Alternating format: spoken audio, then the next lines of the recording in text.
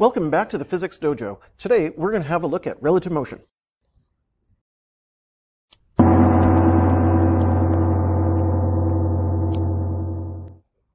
Alright, so when you're in the middle of a unit on relative motion, it's easy to fool yourself into thinking that it's all about boats crossing rivers and airplanes flying in the wind, as if we're trying to train you to become a pilot of a plane or the captain of a ship. But really, relative motion is deeper than that. It's actually really neat if you get to the point of genuinely understanding it. To help, let's start with a simple question. What's the velocity of this calculator right now? The most intuitive answer is to say 0, and truth be told, I want to be able to use that as an answer, but I want to explore the possibility that it's actually more complicated than that. This calculator is certainly not moving across my table. In the language of relative motion, I can say that the velocity of the calculator is 0 with respect to this table. The table's being used as my frame of reference. In fact, the table is really anchored to the ground, which is itself a part of the Earth. So I guess what I'm really trying to say is that the velocity of the calculator is 0 with respect to the Earth at large. But I know that the Earth is turning about its axis. It rotates roughly every 24 hours. It also orbits around the Sun. So if I could somehow see this calculator from a point of view outside of the Earth, kind of looking down at the entire solar system, I would actually see that the calculator is kind of twirling around with the Earth's rotation as it orbits around the Sun. In other words, the velocity of the calculator with respect to the solar system at large is certainly not 0. So what is it? Is the velocity of the calculator really 0? Or is it really not 0? The answer is, that wasn't a very good question. Velocity is not something that we can describe in any absolute or real sense. All motion, surprisingly, is relative. Alright, so to help make sense of relative motion, I've created a very simple simulation in interactive physics. I've got two objects of note here. I've got a rectangle and I've got a circle. I'm going to refer to them by the first letters of those words. So I'm going to refer to this as the R for the rectangle and the C for the circle.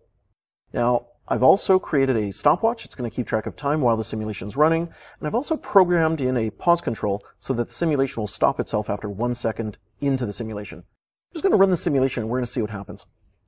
All right. So the rectangle looks like it's standing still. The circle has advanced to the right by exactly 5 meters. So what I would say here, based on what I just saw, is that the velocity of the circle appeared to be 5 meters per second. Now, the important thing to note here is that the rectangle was standing still, or at least it appeared to be. I'm going to say that this rectangle is serving as my frame of reference. I'm looking at it from the rectangle's point of view. In fact, there's a little eye icon on the rectangle showing me exactly that. I've actually programmed that in. We're looking at it from the rectangle's point of view. So in this simulation, the rectangle is serving as the frame of reference, and the circle is just an object that happens to be moving relative to that frame of reference.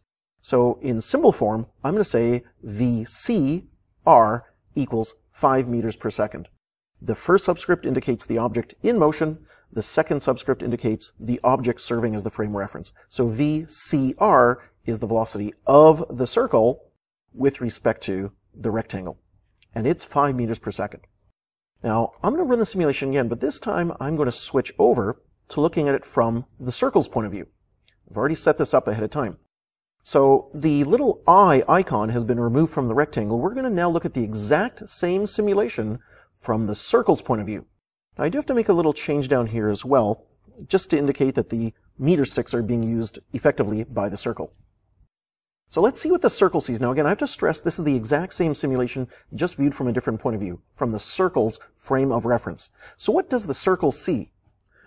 Well, actually it sees something a little different. The circle sees itself as stationary. Makes sense. Objects will always see themselves as stationary. But this time the rectangle appeared to be moving to the left. It actually covered the full 5 meters in that 1 second. So in other words, the velocity of the rectangle, as seen by the circle, which I'm going to write down as VRC, is actually negative 5 meters per second. The circle sees the rectangle coming towards it. So VCR, the velocity of the circle with respect to the rectangle, that's the first animation that we saw, was positive 5 meters per second, but the animation that we're looking at now is the opposite. The velocity of the rectangle with respect to the circle is negative 5. Now, more generally, we can do this anytime we find convenient. We can reverse the roles of the frame of reference and the object in motion. We do that by doing two things. We reverse the order of the subscripts, so VCR becomes VRC. Subscripts are reversed, and the direction of the velocity is also reversed. By the way, in case you're curious, let me show you the way I actually set the simulation up in the first place. Let me go to what in the program it refers to as the home frame reference, kind of this outside point of view. Just zoom back in here so we can see it. What I actually did was I gave the circle a velocity of 2 meters per second to the right, and I gave the rectangle a velocity of 3 meters per second to the left. And I set these rulers, or these meter sticks, up as just little objects that I could actually control their velocity independently. Let me give them a velocity of 0 so that they're standing still. So in the frame reference of the virtual world in the simulation, at least, this is what happened. The meter sticks are standing still right now. The circle is moving to the right at 2 meters per second, and the rectangle is moving to the left at 3 meters per second. Now, before you say, oh, so that's really what was happening, it was really a circle moving to the right and a rectangle moving to the left, I want to point out a crazy important thing here, and that is that that's actually not true. The state of motion is actually only sensible in a relative way. None of these are what I would call the real motion. So really, I have my options. I could say that the velocity of the circle with respect to the virtual world in here was 2 meters per second at the right, while the velocity of the rectangle with respect to the world was 3 meters per second at the left. That's the simulation we're looking at right now. That is one valid interpretation. With respect to the virtual world of the program, the circle moved to the right at 2, the rectangle moved to the left at 3. But the other interpretations are equally valid. In the circle's frame of reference, the circle, got to change those meter sticks to keep up. In the circle's frame of reference, the circle was standing still, and the rectangle did all of the moving at 5 meters per second to the left. And in the rectangle's frame of reference, just to jump back to that one last time, meter sticks keeping up with it, it's the circle that did all the moving. They're all valid. Alright, so I've created another animation to play around a little bit more with relative motion. What I've got here is a red car, and I'm going to refer to it by the color red as symbolized by the letter R. It's resting on a blue surface, which I'm going to refer to by the letter B. Right here, B. Now, I've got a control here for the velocity of the red car with respect to the blue surface, and I can put any value I want in here, and the car will move appropriately. Got a stopwatch here for time, just like before, and I've got a pause control of 1 second again, so it'll stop itself after 1. So with a velocity of 5 meters per second, in 1 second it should move 5 meters. Each of these squares is 1 meter wide, so in 1 second it would make sense that the car moves 5 meters. So I think that's working. Let me just try it out with a different value here just to test that out. So if I give the velocity of the red car with respect to the blue surface a value of -2, the car will move to the left, covering 2 meters in 1 second. Perfect. All right, let me go back to 5. Now, I've created another control, which is just out of sight here. I'm going to bring it in to play. Right about there should work. Now, whereas I've got the V of the red with respect to the blue, I also have the velocity of the blue with respect to the green. Now, I know what you're thinking. Where's the green? Well, let me zoom out a little bit to reveal it. Aha! So, the green is actually a surface down here, and it turns out that the blue surface is not a simple surface at all, but rather a giant blue car with a little red car resting on top of it. And this is the velocity of that blue car with respect to the green surface. Now, before you start wondering if the green is actually yet a bigger car on which the blue car rests, I was tempted to do that, but no, the green is just a simple surface, unfortunately. So I do have these two values, though, that I can type in, and right now the velocity of the blue with respect to the green is 0, so if I run the simulation, this is the simulation we really did just see. The blue is stationary with respect to the green. Okay, but what if I change that? What if I give the blue a velocity of 5 meters per second, and let me try to zero out the velocity of the red with respect to the blue. Let's just see how that plays out. So I run the simulation, and sure enough, the blue is moving along. It covers 5 meters in 1 second. And the red car, well, did it move? Let me show you that simulation again with the question, did it move? And the answer to that is, it depends on what you mean. Did it move with respect to the blue surface? Well, no. It's still in the exact same part of the blue surface that it began at. So the velocity of the red with respect to the blue truly is 0. and yet in a different way, in a different frame of reference, it did move. Let me bring this, this marker down so that we can see how it compares to the green surface here. Maybe, well, maybe about here somewhere should work. Okay, so does the red car move with respect to the green? And the answer is, well, yeah, actually it's being dragged along with the blue car, so it also moves 5 meters in that second. So the velocity of the red car can be described in two different ways. It is 0 with respect to the blue, but it also is 5 with respect to the green surface. Now, to change frames of reference, or to combine relative motions, what we can do is we can do vector addition. Here's how it works. If I take VRB and I add VBG, I'm actually going to calculate the velocity of the red object in the green frame of reference. Now there's a pattern here that I'm going to stress when I do a couple of examples with you right away, but here it is. There are 4 subscripts here. RB here, BG here. There's 4 subscripts in total. If I have B and B on the inside, then if I perform an addition, I will get the velocity of the red with respect to the green. I'm going to refer to this as the outside pair of subscripts, RG. I'm going to refer to this B and B as the inside pair of subscripts, and if I perform that addition, I'm going to get VRG. And I've kind of had that hidden all along as well. So if I add 0 plus 5, I actually get 5 meters per second. Yeah, 0 plus 5 is 5. So VRB plus VBG is equal to VRG. So run the simulation, and it works. 5 meters per second. Let's try something more interesting. Let's make them both 5 meters per second. So, once again, red will move with respect to blue at 5. Blue will move with respect to green at 5. What will be the velocity of the red with respect to the green? Well, we should be able to add these and get 10. So if I run the simulation, we actually see that it is 10. And look at that red car go. It's actually covering 10 meters across the green surface in a second. 10 meters per second. And yet only 5 meters across the blue surface. If I change the blue with respect to green to be -5, so the blue car will move to the left at 5 meters per second, this relative velocity addition should still work. 5 plus -5 actually equal to 0, and you'll see that right away. Go. So the red car is moving to the right across the blue surface, but the blue surface is moving to the left across the green surface. And in this case, the net effect of that is 0. Let's change that to something a bit different. What if I give the velocity of the red car a velocity of 7 meters per second? Well, actually didn't take that. Try that. 7. Oh, I've maxed it out at 5. Okay, well, we'll slow it down to 3. So red with respect to blue is 3. Blue with respect to green is -5. If I add these relative velocities, I'll get VRG, which in this case should be -2. So let's see how that works. Yep. The red car is moving to the right with respect to the blue car, and yet, if I play it again, it's moving to the left with respect to the green surface. VRB plus VBG equals VRG. And as one last example, if I tried -5 for both, I find that that red car moves quite quickly to the left with respect to the green surface. VRB plus VBG equals VRG. All right, let's review. The motion of an object can be kept track of in more than one frame of reference. To keep track of this, we use 2 subscripts. The first subscript is the object that we are describing the velocity of, and the second subscript is the object serving as the frame of reference. So the velocity of 1, 2 would be the object of velocity object number 1 with respect to object number 2.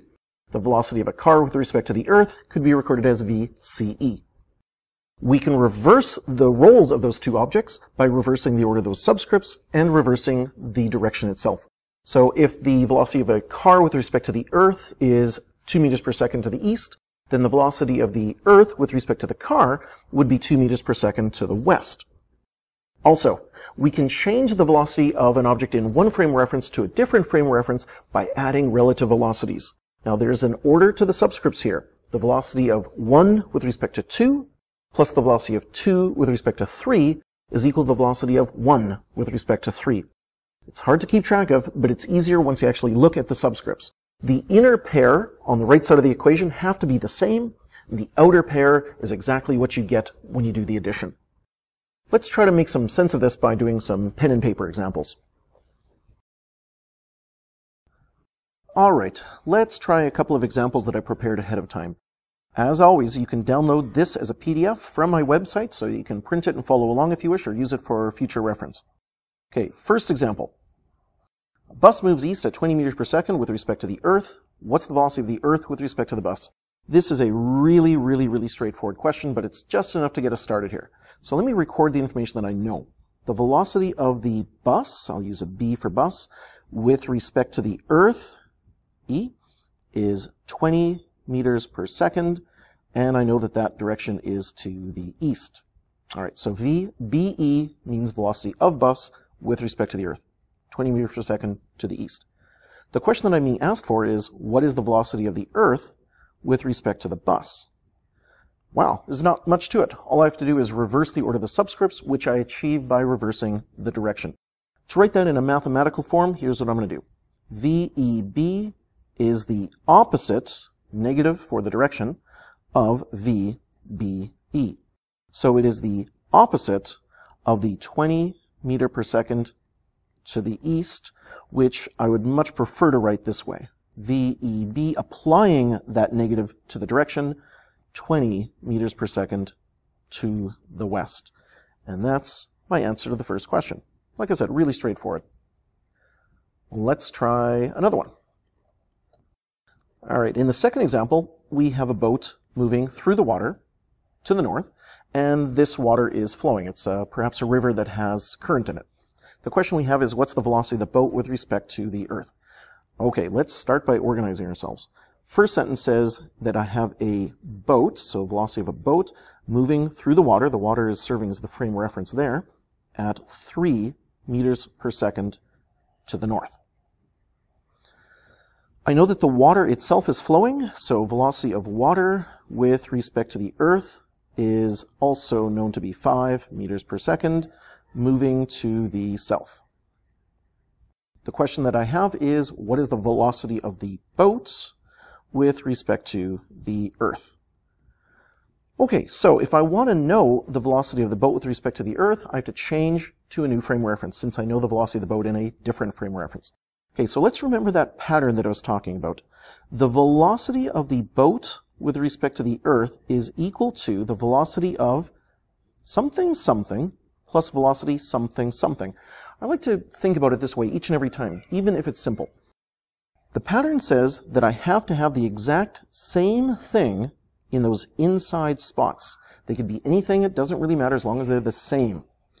Meanwhile, the outside pair is going to give me what I'm looking for. So I know that I have to have a B in that very first spot, I have to have an E in that very last spot in order to get VBE, and I can fill in those inside spots with the same letter. Now the only other candidate that I have to work with here is W, so I'll slip that in. So the velocity of boat to water plus the velocity of water to Earth will give me the velocity of boat to Earth. Now you might think that I'm overdoing it here and that I'm making something simple complicated, and well, you'd probably be right in this particular example, but be warned, the next example will reveal exactly why I'm doing this. So, to achieve this, I'm just going to add these velocity vectors, which is actually pretty straightforward. The velocity of BE is equal to velocity of BW, that's 3 to the north, 3 meters per second north, plus velocity of WE, which is 5 meters per second to the south. And these vectors are pretty trivial to add here. VBE, since they're opposite in direction, I'm essentially subtracting to get 2 meters per second, going with the direction of the larger, which is south. So, problem solved. And again, that was really simple by design. Let's try the third and final example for this video. In this one, we have a plane. It's flying at 80 meters per second to the east with respect to the Earth, and there's a wind blowing to the south. We're asked for the heading and airspeed of the plane. All right, let's translate this question. First sentence says the plane is flying with respect to the Earth. So I'll record that as velocity of the plane with respect to the Earth, and I see that it is 80 meters per second to the east. All right, so there's the first sentence in symbol form. Second sentence says there's a wind blowing. Okay, now wind, I don't really like to think of that as an object. It's not even a material. Really what wind is air that happens to be moving with respect to the Earth. So I'm going to record that wind as the velocity of the air with respect to the Earth. That's my preference. It is 20 meters per second, and the direction is south. So that's what wind is, air moving with respect to the Earth. Now, the next piece here is a little bit of a puzzler for a lot of students the first time they come across something like this. There's some vocabulary issues here. Now, heading and airspeed, in the context of a plane at least, are very, very closely related. The word airspeed is a bit misleading. It might sound like we're discussing the velocity of the air itself, but that's not the case. Sorry, this is a language issue, not really a physics issue. The velocity, the airspeed itself actually refers to the velocity of the plane with respect to the air. That's what airspeed actually is. Actually, it's the magnitude of that vector. And heading refers to the direction of that velocity. More generally, the word heading means the direction of motion of an object with respect to the medium that you're moving through.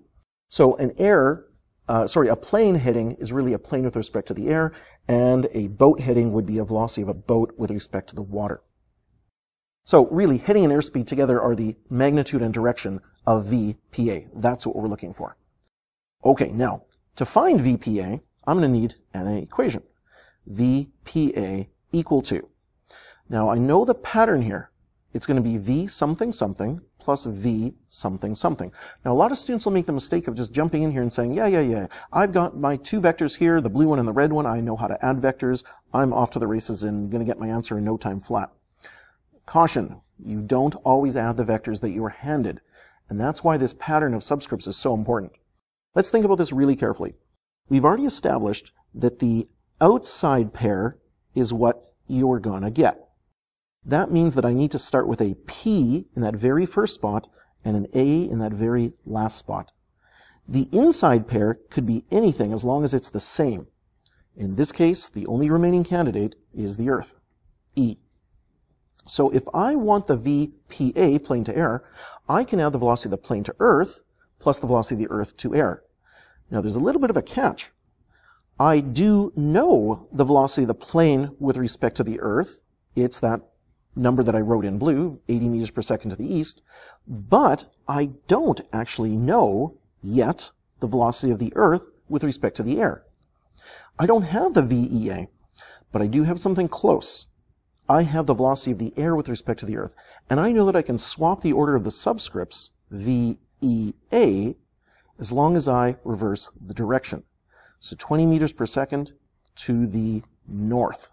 So to get VPA, I am going to add vectors, but the two vectors that I'm going to add, referring to my colors here, are the blue one, 80 to the east, and my magenta one, 20 to the north. So let me write that out to be really, really, really clear.